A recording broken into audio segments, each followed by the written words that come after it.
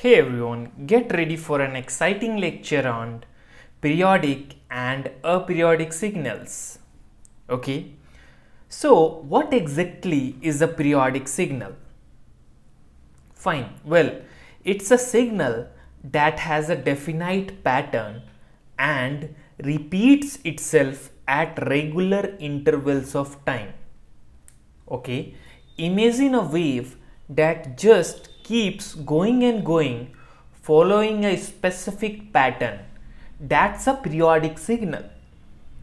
Okay, so a signal which has a definite pattern and repeat itself at a regular interval of time is called was periodic signal.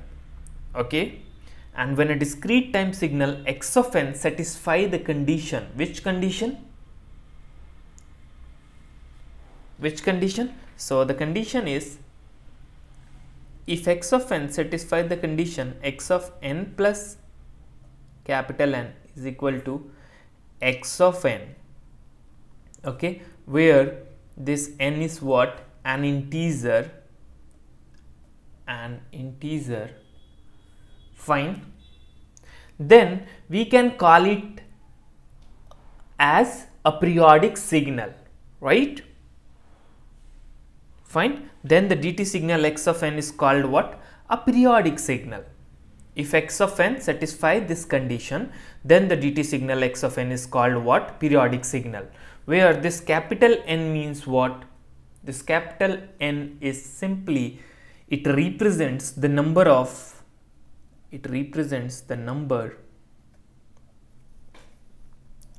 samples in a period,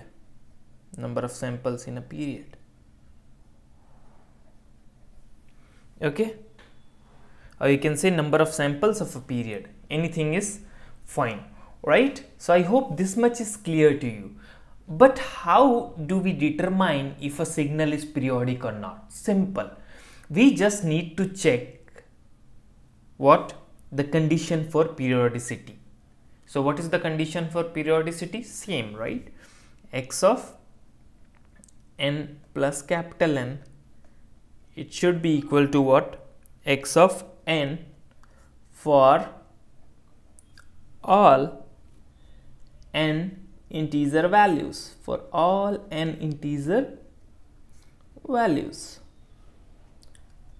So basically we just need to check if this condition holds true for all integer values of n or not. If it does, then we can confidently say that x of n is indeed a periodic signal. Clear? So if x of n satisfy the above condition, then we can say x of n is what? A periodic signal. Hope this much is clear to you. Fine. Now let's talk about the fundamental period. So this is the smallest value of capital N for which the equation x of n plus n is equal to x of n is true. Okay, it's like the heartbeat of the signal, the rhythm that keeps it going, right? So the smallest value of n for which the above equation is true is called was fundamental period. I hope this is clear to you.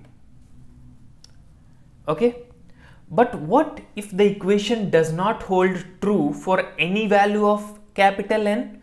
Well, in that case, we have an aperiodic or non-periodic signal. So basically these signals does not repeat at regular intervals of time. They are like the wild card of the signal world. Okay. So if there is no value of capital N for which the above condition is satisfied, then x of n is called aperiodic or non-periodic signal. Okay.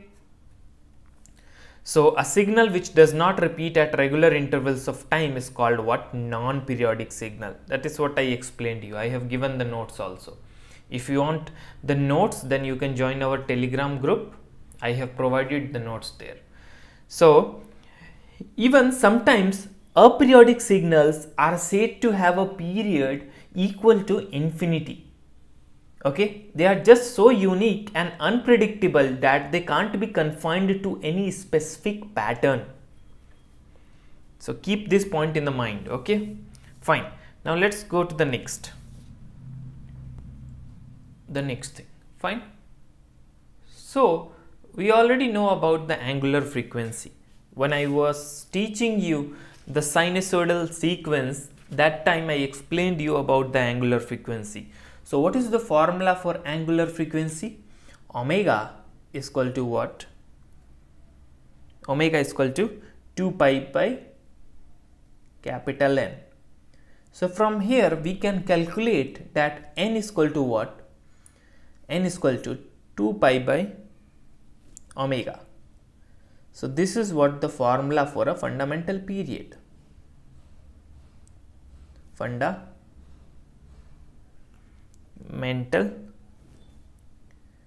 period. Hope this is clear to you. Fine. Now let's move further. So note, so sum of the two discrete time periodic signals is always periodic. So keep this point in your mind. Okay, sum of the two discrete time periodic signals is always periodic. Now, as we know, the discrete time sinusoidal and complex exponential signals are periodic in nature if and only if what? If and only if f naught frequency, if it is what? A rational number. If it is what? A rational number, right? This f naught is what? Basically a frequency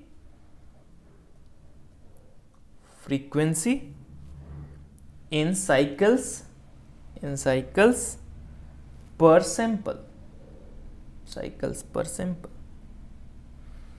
Hope this much is clear to you. So if this condition is satisfied, then only we can say a discrete time sinusoidal and complex exponential signal is what? Periodic in nature.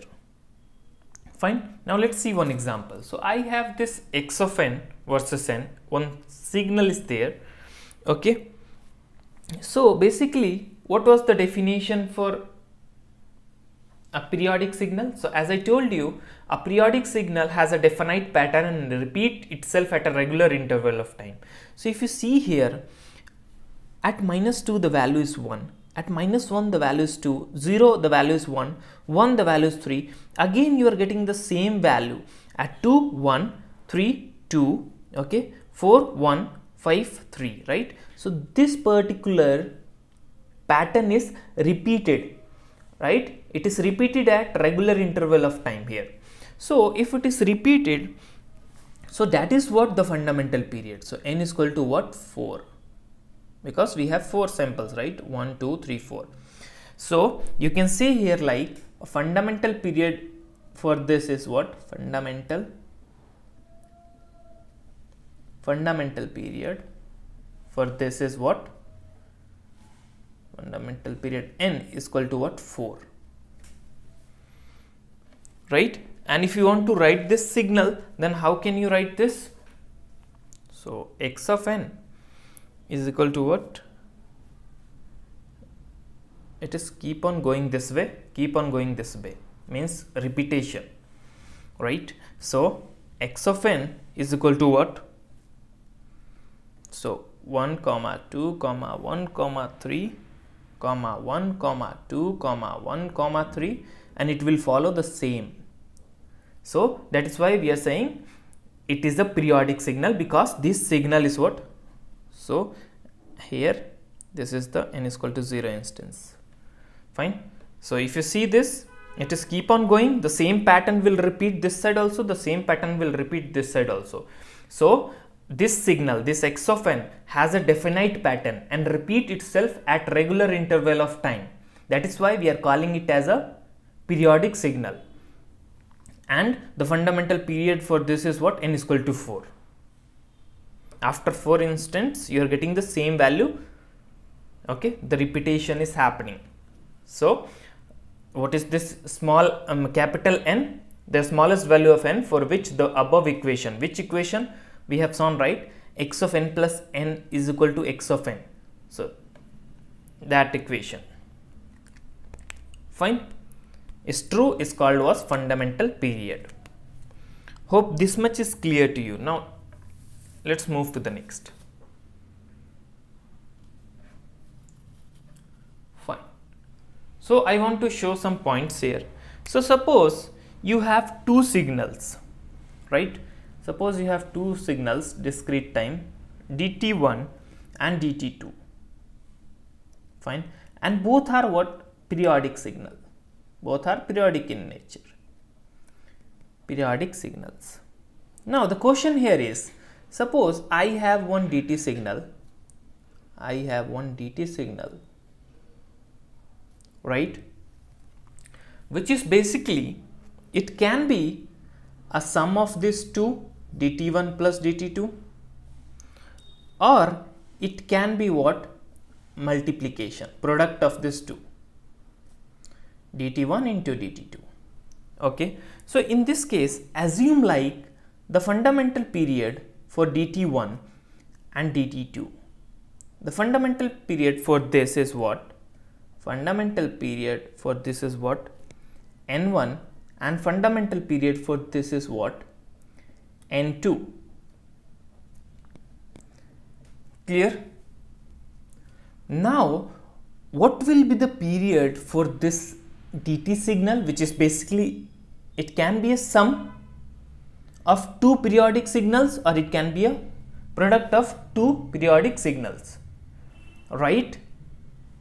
So then you can say like this dt signal is what? Periodic in nature, with a period given by LCM of N1 and N2. Okay, hope this is clear to you. So now this dt signals period is what? LCM of, okay, N1 and N2. Simple. Because this dt signal can be either result of addition of this two periodic signal or product of this two periodic signal. That is why this dt signal will be periodic with a period given by LCM of N1 and N2. Hope this much is pretty much clear to you. No doubt till now, right? Now let's go to the next. So I have one question here. It usually comes in the exam also. So that x of n is equal to e to the power j omega naught n is periodic if omega naught by 2 pi is a rational number. So you have to prove this here. So how can we prove this? Let's go one by one. So we know that x of n is equal to this, right? So what is the condition for periodicity? If you go for condition for periodicity,